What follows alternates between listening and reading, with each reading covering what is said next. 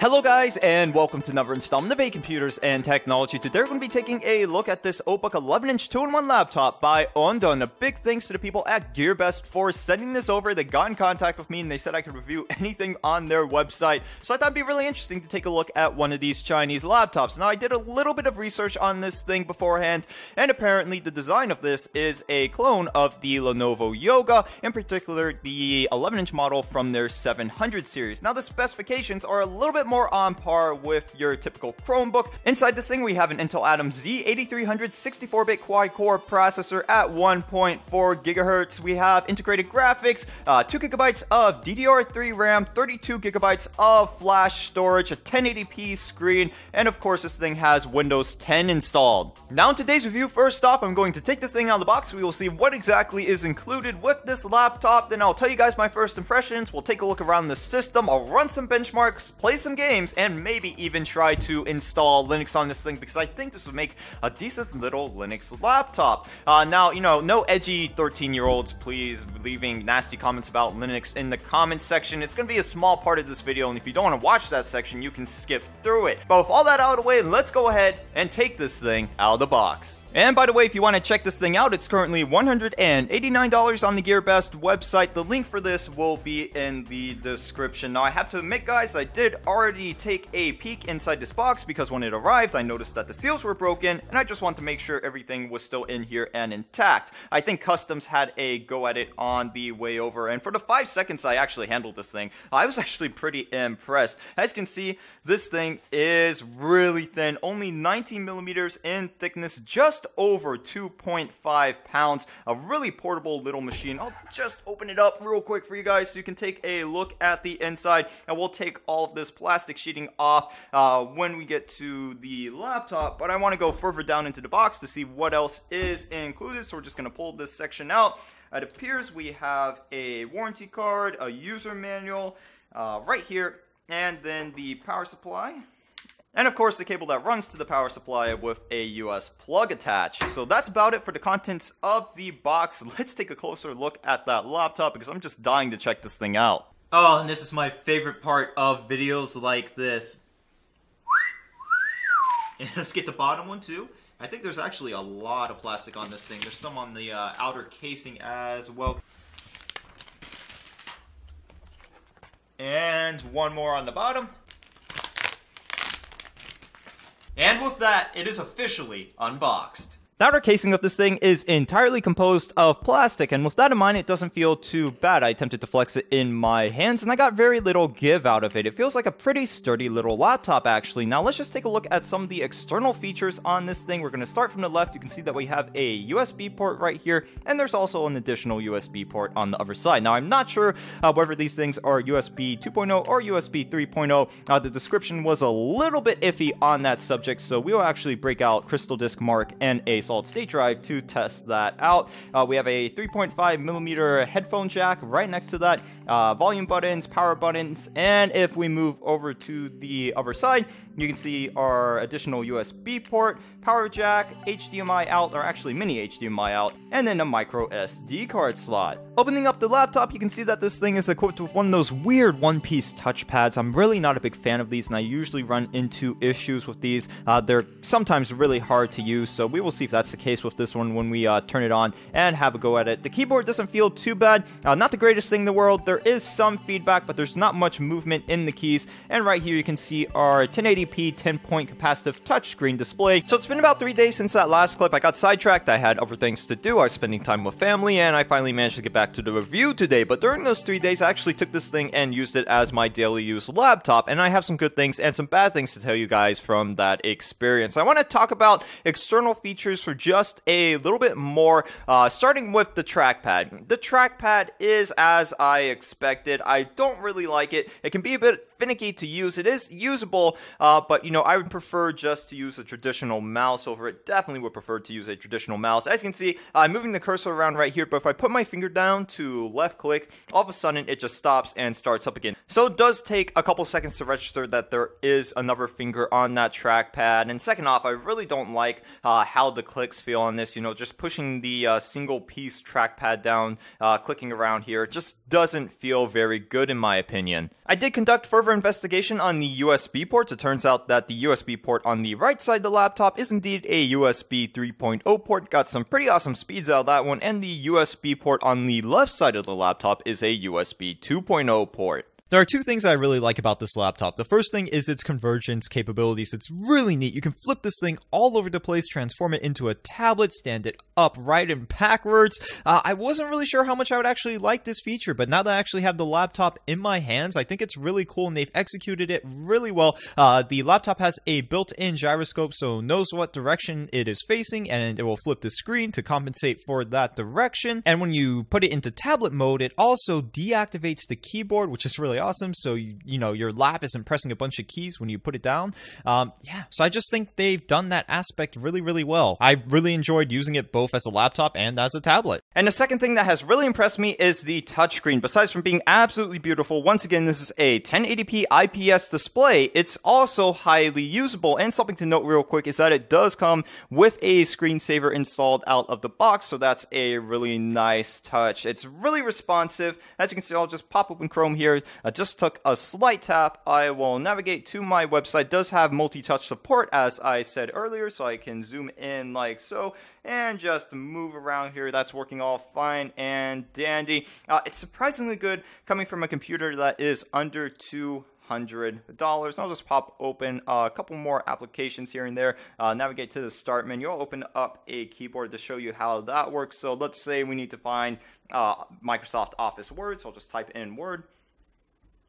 And I'll open that up using the touchscreen, and that works just fine. So yeah, a surprisingly decent touchscreen coming from a computer that is under $200. Performance on the system configuration is surprisingly good. It boots up in just over 30 seconds, and even though we only have 2 GB of RAM installed in this system, it still gets along very well. It's a very snappy little office machine. I was opening up applications all over the place, and it did not skip a beat. When I first turned this thing on, I was really happy to see that they did not mess with Windows. It was pretty much a clean install besides the fact that the proper drivers were installed. They didn't install any junk software. They left all the settings stock, which is a good thing and bad thing because I had to go and change some privacy settings.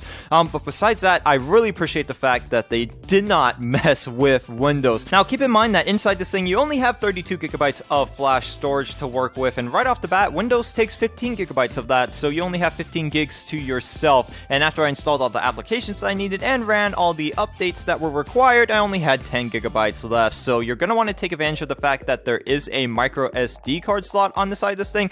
A majority of your applications you're probably going to want to install to a micro SD card. Benchmark results weren't really too surprising. They were on the lower side, and you know, since the system's rocking a quad-core Atom with Intel integrated graphics, that's about what I expected. But in my opinion, those benchmark results don't really do this system justice. They would lead you to believe that the system's a little bit on the slower side, but when you're using it, it feels really snappy. It feels like a pretty powerful system. Now, graphics-wise, yeah, it is a bit sluggish. As you can see, I had 3D Mark running, and it was a bit laggy. But when we get to the gaming section, you will see that it actually runs older games very well. Struggles a little bit with newer games, it will play them, but considering what it is pretty capable. I noticed this during benchmarking and I thought I should bring it up to you guys. The bottom of this laptop does get a bit toasty when the CPU is at full load, so I have my infrared thermometer right here and we'll just take some temperatures. At max, it's sitting about 120 degrees Fahrenheit, so not super hot, but it's definitely warm, and it's something that you should take note of if you like to keep your laptop on your lap. Gaming wise, I really didn't think I was going to be able to get much out of the system since it only has 2 GB of RAM installed, but I was wrong. I started out with something really light. I opened up Halo Combat Evolved, set the settings to max, and just played a multiplayer session. Gameplay was super smooth, didn't run into any issues. The laptop handled it just fine, and it was highly enjoyable. Next, I went on to something a little bit newer. I downloaded Portal and installed it on this machine. I didn't set the settings settings to max, but I set them to high. At max, the frame rate was just a little bit too low, but at high settings,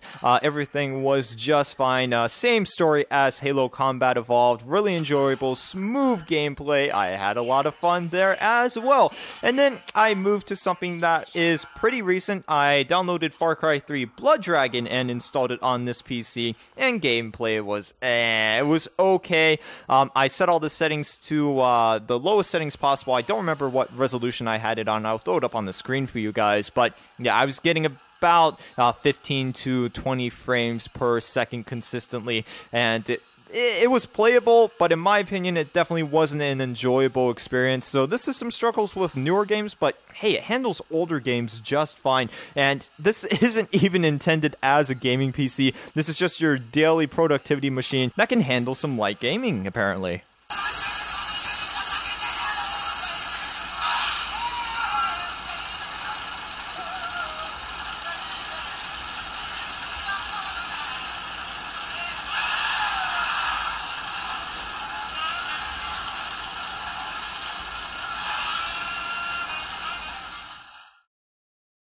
As you can see, I'm now running Ubuntu 16.04 off a flash drive. I wanted to go with something a little more mainstream, so I picked Ubuntu. I'm not a big fan of Unity, but this is something that I feel like more people are going to be familiar with. Performance-wise, everything is okay. Applications open within a reasonable amount of time, even though we are running this off a USB flash drive. Animations are nice and smooth. There's no graphical glitches, but unfortunately, a lot of stuff isn't working right now. The touchscreen isn't working, wireless isn't working, the sound isn't working.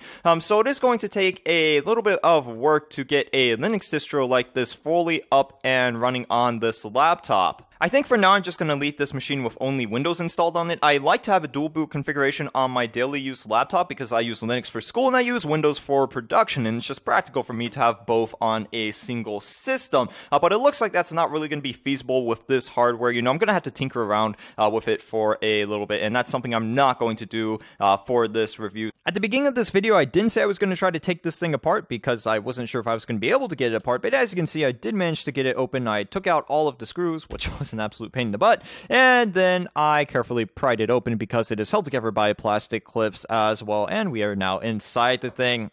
There's nothing much here. It's actually pretty boring. You can see our 30 watt-hour battery right here. It's advertised to give you 7 hours of battery life, but in reality, I only managed to get 4.5 hours out of it with moderate use. I do like to crank my screen brightness up though, so that might also be a contributing factor to the lower battery life than advertised. I think I had it sitting at 75% in Windows.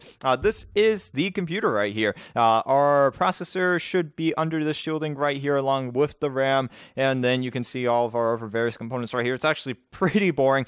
There's nothing really you can upgrade, which is kind of disappointing. I can see it's running out to an expansion board right here, which has an additional USB port and some buttons. Cables running out to the LCD screen or speakers.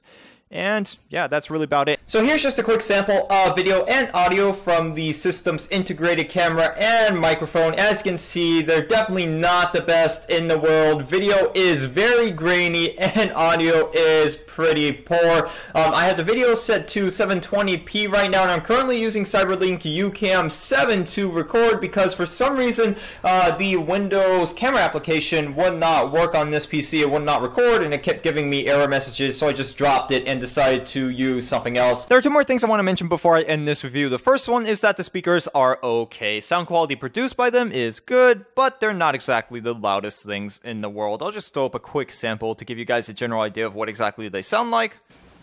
Hello guys, and welcome to another installment of Computers and Technology. Today we're going to be taking a look at this 5.25-inch drive bay from IC. And the second thing I want to mention is that the Bluetooth on this just works. Didn't have any problems with that. So in all, this is a very capable daily productivity machine with a lot of nice features for a laptop that is under $200. Now they do make a better model of the exact same laptop. It has 4 gigabytes of RAM and 64 gigabytes of flash memory. I highly suggest you guys go with that one because it's only like $40 more than this model, and that extra 2 gigabytes of RAM and additional storage, in my opinion, is totally worth it. So I will put the link to that one in the description along with this one. That's going to be about it for this this video. If you guys have any questions, comments, or concerns, you can go ahead and post a comment in the comment section. Don't forget to drop a like on this video. If you didn't like this video, please tell me why.